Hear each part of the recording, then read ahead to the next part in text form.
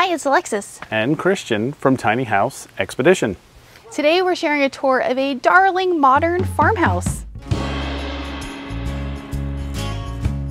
And stick around to the end because we're going to give you guys some ideas on how to make this guy work better for full-time living. So welcome to the Woodstock Farmhouse in the heart of southeastern Portland. And we're going to show you guys around. Yeah, let's go. While it appears to be a small two-story farmhouse, it's actually about a 500 square foot apartment above a utility space. Yeah, and utility, it's like either a garage or a garage and a workspace, something like that. It's not part of the Airbnb, so. Yeah.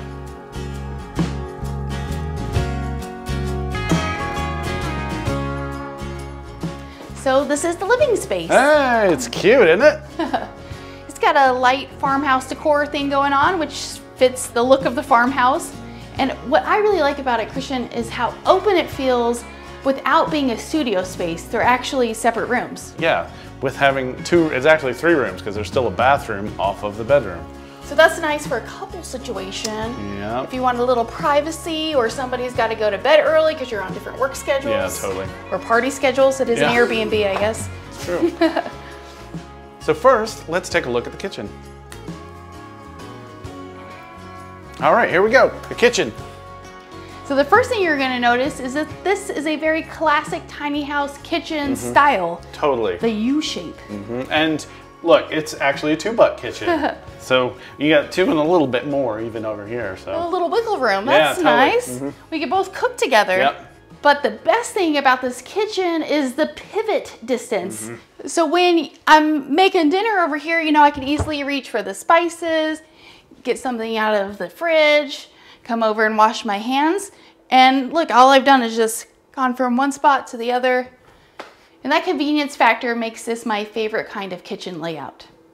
And it being a 2-butt kitchen, when Alexis is over here cooking, I can be over here washing dishes and all that kind of stuff. So this is a great layout for a kitchen.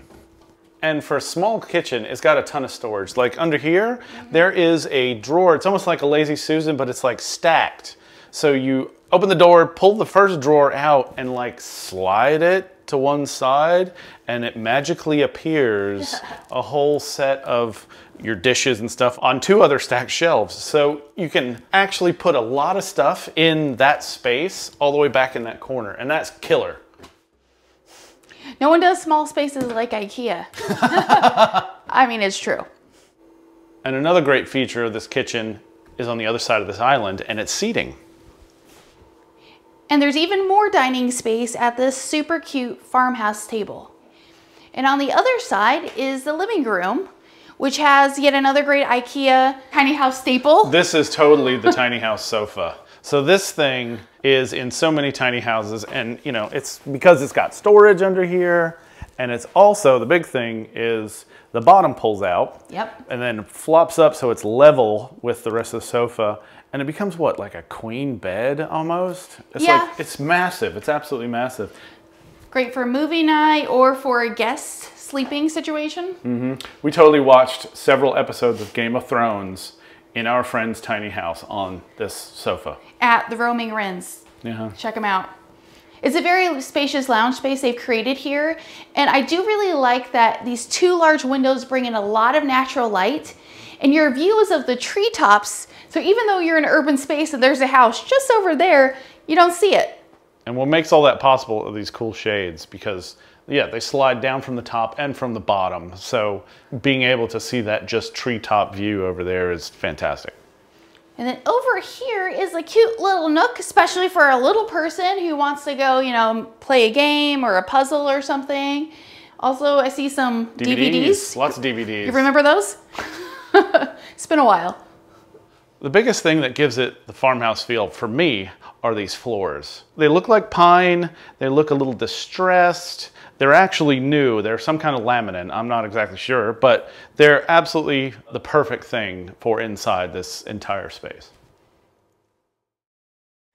Don't you just love being outside as long as possible when the warm months roll around? But I don't love bugs buzzing around me or being too hot. That's why I'm so happy with our Sunjoy pop-up gazebo. We can instantly create an outdoor lounge that's away from the glaring sun and pesky insects. It's a super easy to assemble 11-foot by 11-foot soft top gazebo. That's portable. Use the included carry bag to take this baby from backyard hangouts to camping trips. It's designed to withstand the elements with a powder-coated steel frame and weather-resistant fabric top. The ventilated 2-tier roof provides just the right amount of airflow to keep you feeling cool and comfy. Attach the removable zippered mesh sidewalls to keep mosquitoes away. And when evening rolls around, set the mood by turning on the built-in solar-powered LED lights. Save 15% off a Sunjoy pop-up gazebo today with our code THE15. And this way through the blue sliding door is the bedroom. Let's go check it out. So this is a darling bedroom. You have a queen bed here, but you could easily put a king bed in if that was your thing. It's very much like a regular bedroom. There's nothing tiny about this room. You have room for furniture. You have actually 4 pieces of furniture in here. Totally. And a decent sized closet. So this is excellent for full-time living. But for you Airbnb guests out there, a small detail, but one that we really appreciate, is the luggage rack in the closet. Oh yeah. Whenever I show up to an Airbnb or a hotel, I absolutely want to have a place to put my luggage. And so that's fantastic. Something else that this room has is its own mini split. So there's actually 2 in this little apartment, one in the living space and one in here. And I think what's great about that is that if you're going to close the room, like I'm going to bed early and you're hanging out, we can still both be cool. Or warm, I guess, if it's the winter. I'm cool. No, I'm cool. I'm cooler. And just through here is the attached bathroom. So it's a sweet and simple little bathroom, which does indeed have room to wash, relax, and soak because it has a bathtub, which is fairly uncommon in small spaces, but always a luxury. And there's not much to speak for storage, but you do have the under-the-counter storage, which gives you some room for your things.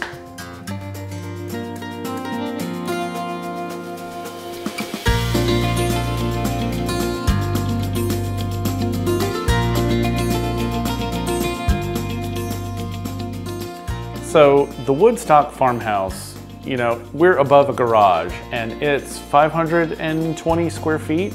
And I think this is like an impeccable layout. Everything is in a really good spot. The kitchen is wonderful. And it is really awesome to have a bedroom and bathroom, you know, in another space. I definitely agree with you. And on the whole, I think this is already very well suited as a full-time living space. However, I have a few ideas for how I would improve it to make it even better. How's that? Well, for starters, when you first walk in the door and you look up at the staircase, there's no place to put your shoes or jackets. And I'm thinking, especially in Portland, which is a rainy place, it'd make a lot of sense to be able to hang up a rain jacket and leave a soggy pair of tennis shoes down there. And there's definitely enough space to have a small shoe rack and hooks on the back side of the door. And she's totally right that it would be great to have it downstairs. I mean, there is a rack up here and a shoe rack up here, but if you're carrying stuff, or like she said, it's raining, you want to leave the jackets in a convenient place, the shoes in a convenient place, and that place is downstairs. Just had an idea.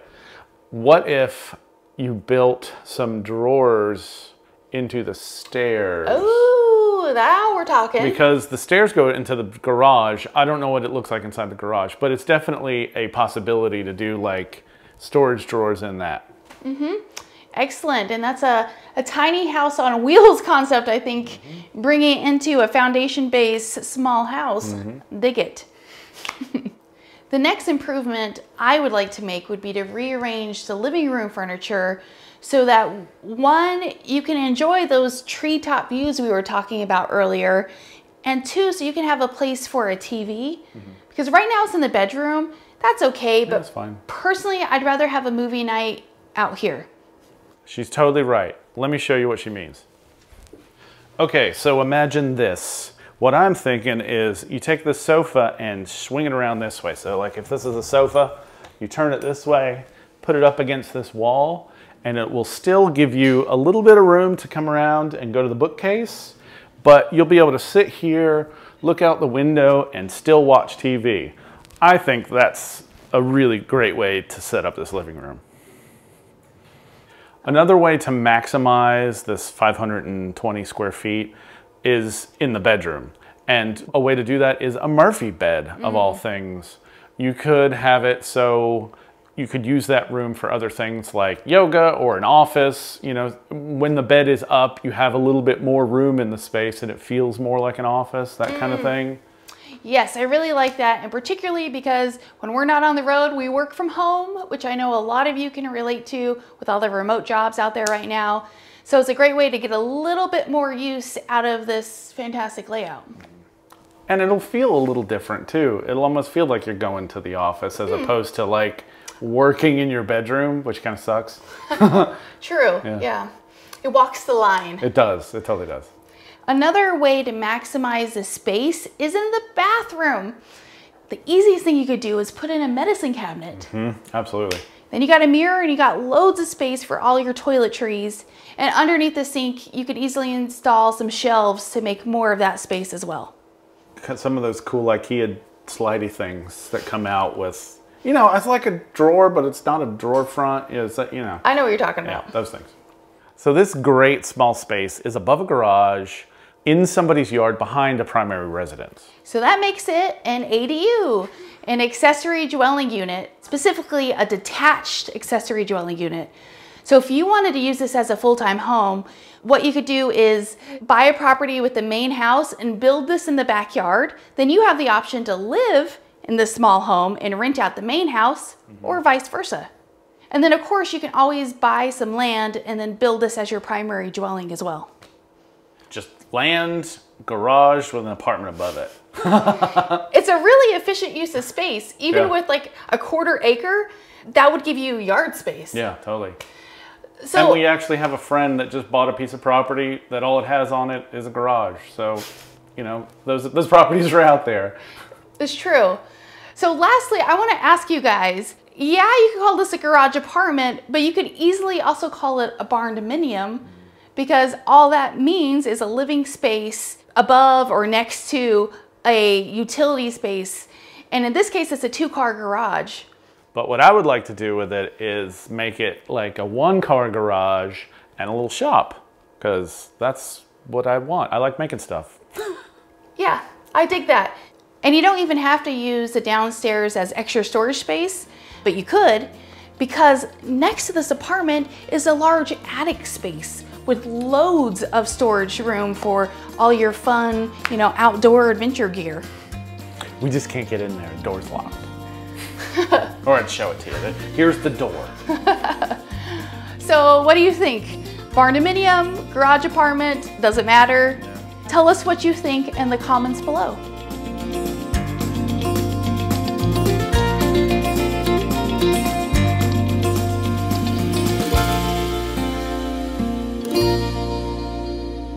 Thank you for watching our video and for stopping by Tiny House Expedition. I'm Alexis. And I'm Christian. Don't forget to like, comment, and subscribe.